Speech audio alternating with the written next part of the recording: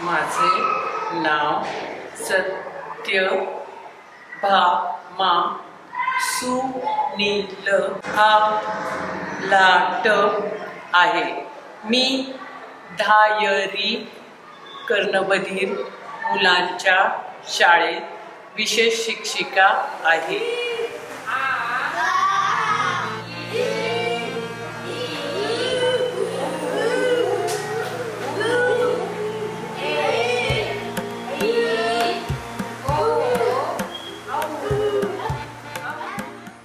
मुलांकडूनच नवीन science शिकायला मिळतात।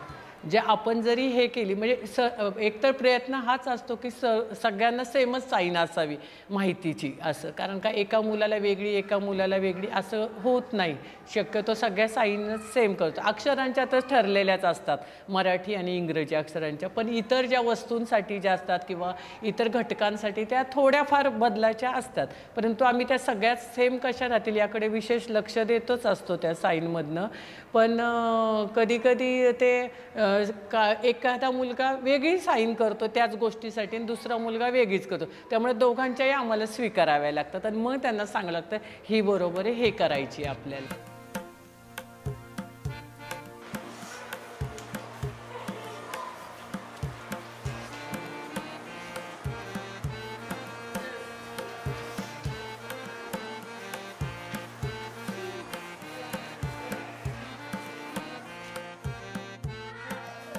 आम्ही जेव्हा शिक्षिका शिकवतो तेव्हा टोटल कम्युनिकेशन ही पद्धती वापरतात। तर साईन पण असते, त्याच्याबरोबर उच्चारण पण असते आणि ओठांच्या हालचाली पण असतात। तर मुलं ह्या तिन्ही गोष्टी निरीक्षण करत असतात। गोष्ट वाचनाने मुलं वाचन करतात की जेव्हा शिक्षिका शब्द उच्चारते तेव्हा ते मुलांना कळतं की बाईंनी काय शब्द उच्चारला आहे, तर त्याचं रिपिटेशन खूप व्हायला लागतं। आणि श्रवण आणि कानाची यंत्र जी आहेत ती तो शब्द त्या मुलांना ऐकून तो उच्चारता, आणि मग तो शब्द जर तो मूल चुकीचा उच्चारत असेल तर त्याचे करेक्शनसाठी आम्ही म्हणजे वैयक्तिक त्या शिक्षिका त्या मुलाला त्याची उच्चार दुरुस्ती करून घेतात।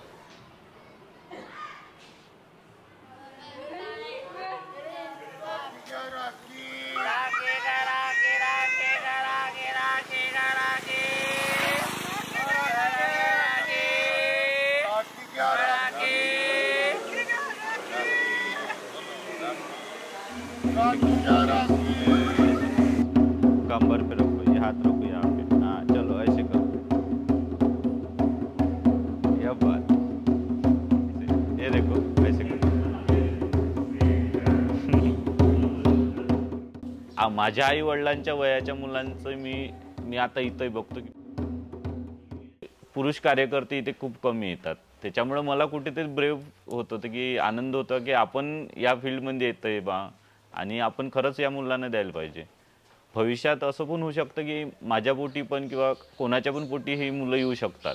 ॲज अ शिक्षक म्हणून किंवा ॲज अ सोशल वर्कर म्हणून आम्ही सोशल वर्कर कमी आणि शिक्षक जास्त झालो आहे, कारण शिक्षण माझं कधीच ध्येय नव्हतं की शिक्षकाकडे वळायचं, पण आपण असं नॉर्मल मुलांना शिकवणं आणि या पातळीच्या मुलांना शिकवणं ते खूप मोठी गोष्ट आहे। विशेष मुलांना शिकवणं ही खूप मोठी गोष्ट आहे। नॉर्मल मुलांना आपण एक वेळा सांगितलं, 2 दणके दिले तर ती समजून जातात, पण या मुलांना असं असतं की त्यांना कुठे ट्रिक वापरावं लागतात, कुठेतरी आपल्याला हे वापरावं लागतं की खरंच ह्या मुलाचं प्रत्येक मुलाला वेगवेगळं डील करावं लागतं। प्रत्येक मुलाचा प्रश्न वेगळा असतो। जेव्हा त्यामधून काय झालं, आम्ही हळूहळू घडत गेलोय। आमच्या रागावर नियंत्रण आले, पेशन्स आले सर्व गोष्टीचं। विशेष मुलांच्या संदर्भात ह्या सगळ्या गोष्टी आम्ही त्यांच्याकडून शिकलोय, कारण माझं आता तुझ्याशी भांडण झालंय तर ते वाद असं धरून बसत नाही, सोडून देतात। त्यांचं असं आहे की आता ते भांडतायत तर लगेच त्याला येऊन सॉरी पण म्हणेल की ही माझं चुकलंय, पण हे आपल्याला आपल्या संदर्भात बघायला मिळत नाही। नाही मग मीच कशी खरी आहे हे आपण नेहमी शोधत बसतो आणि आपण लोक गमावतो।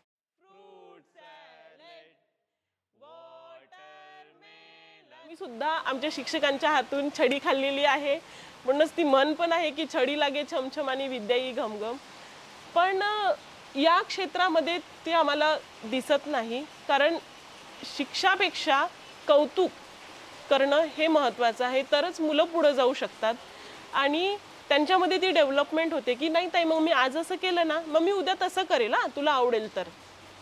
अशा परमिशन्स घेऊन ते मुलं पुढे जातात आणि त्यांचं तेवढं कौतुक सुद्धा आहे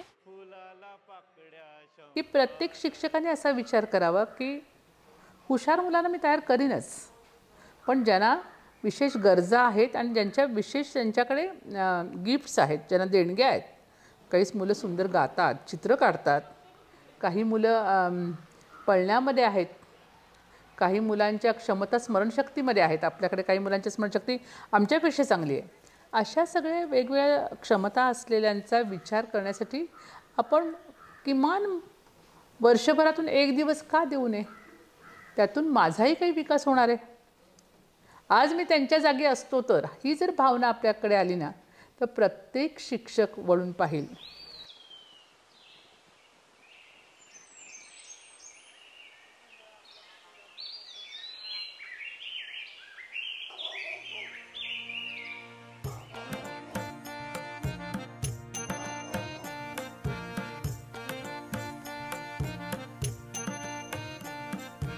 अर्थातच आईच गुरु असते.